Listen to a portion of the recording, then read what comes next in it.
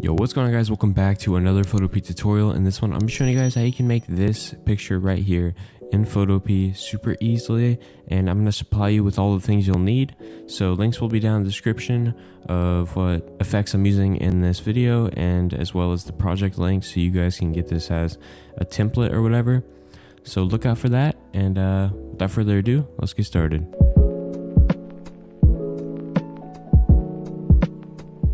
Okay, so first things first, we need to make a new project. So go over to new project on photopea.com. Now change the width to 2560 by 423. Name it whatever you'd like, and then leave everything else the same and hit create. Just a reminder, at the end of this video, we will be changing the canvas size to 2560 to 1440 because that's the only size YouTube will accept. But I make it this size for now because it's easier to work with.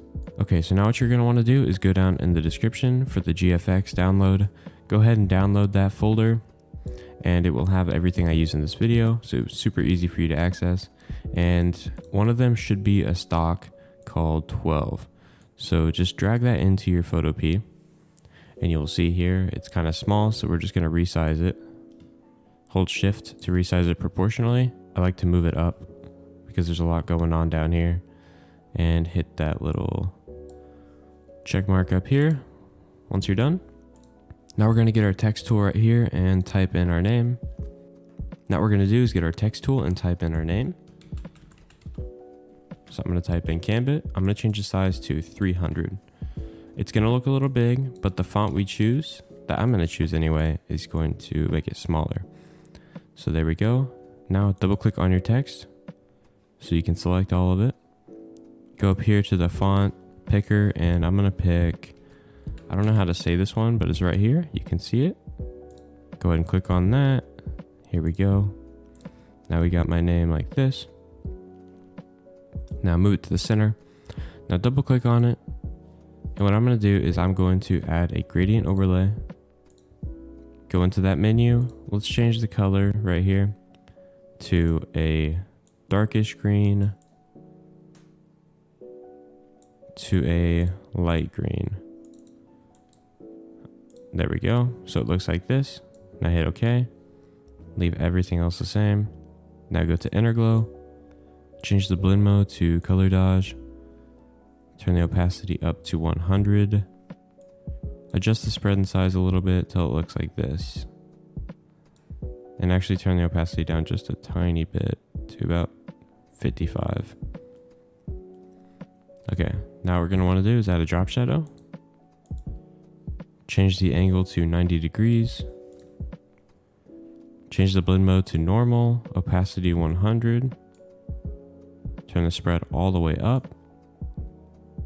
And the distance, turn that down a bit until it's about 16, or whenever it looks like this, that means you're good. Now we're going to change the color to a dark green. So like this. So it's starting to look 3D, and that's really cool. Now we can get out of this menu, so hit OK. Double click on your text again, and we're going to go up here to warp.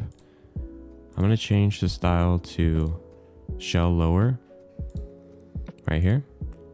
Change the bin to about 20%. Hit that check mark again, and there we go. So it kind of makes it look bigger and more abstract. I don't know, it looks cool. That's all I know. So now we're done with the text. So now what we're gonna do is we're gonna get the particle effects from that pack you should have downloaded. It should be called Mixo 4. Just go ahead and drag that in here. Make it big so it fits the entire banner. Now change the blend mode on this one to screen, so it gets rid of the black. So there we go. Now we got the particle effects. Make sure your particle effects are selected. Go up here to filter, blur, motion blur, and about 8 is good, 4 to 8. So hit OK. Now click the background layer, go up to filter, blur, Gaussian blur. Turn that to like 0.3. Hit OK. Now in that pack, there should be one more, and it's going to be called number 2. It looks pink, but we're going to change that. Bring it in. Move it over to the side like this. Hit that check mark. Now go up to Image, Adjustments, Hue and Saturation. Turn the hue until it turns green. Turn the saturation all the way up. And turn the lightness down to about -15. These are my settings. So it's kind of the same green as this, but not exactly. Now hit OK. Hit Control J to duplicate that layer, and now go up to Edit, Free Transform. Right click on inside this box, go flip horizontally, and then flip vertically. So now I can move it to this side. And do the same thing with the hue and saturation. Oh, I guess you don't have to. So now it has this light effect on each side. Now the last thing we're going to do, well, not the last thing, but we're getting close. We're going to go to the top layer, click this little page, it's a new layer, change the blend mode of it to color dodge, go to your brush tool, go up to this drop down menu, turn the size all the way up like this to 1000, and we'll first choose the soft mechanical brush so it's soft and not so like harsh, I guess. Now just go ahead and click right above the text like that. Now click this box, change it to green. So you should have had it white at first and then change it to green. Click in like the same spot like that. And then actually I'm gonna do one more white on top like that. Now what we're gonna do is go down here to this half circle, a new adjustment layer. Click brightness and contrast. Turn the brightness down a bit and the contrast up. So -20 brightness, 15 contrast.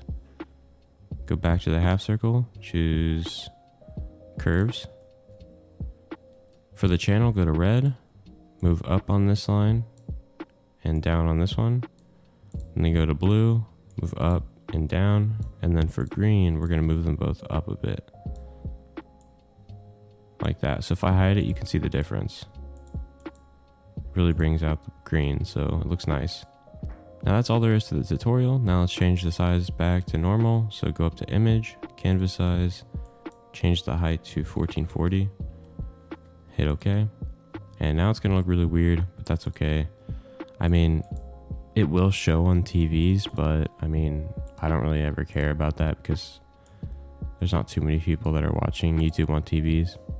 But if you want, you can try making this look prettier. I'm not gonna try it. One thing you can do is you can just get the rectangle tool, change the fill to black, and just go underneath the banner. So if someone were to look at it on a TV, it would look better. Also, one more thing, if you don't like the color green, you can change the color of this really easily. So just go to your top layer, click the half circle, go to Hue and Saturation, and you can just turn the saturation to whatever color you like. And yeah, it's kind of messed up for dark blue. It's too dark.